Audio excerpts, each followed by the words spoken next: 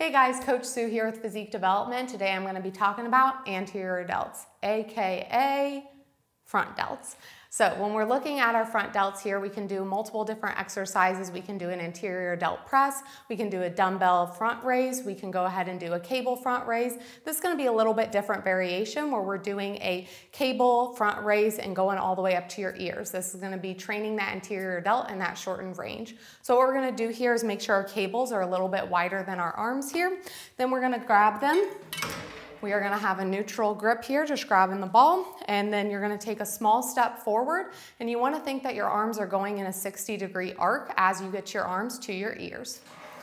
Going to come up and back down. Now your scapula are going to be moving and grooving. Let them do their thing. They're going to naturally move. Don't try to lock them down or pronate them or anything of that sort. Go ahead and try it out and tag us if you do.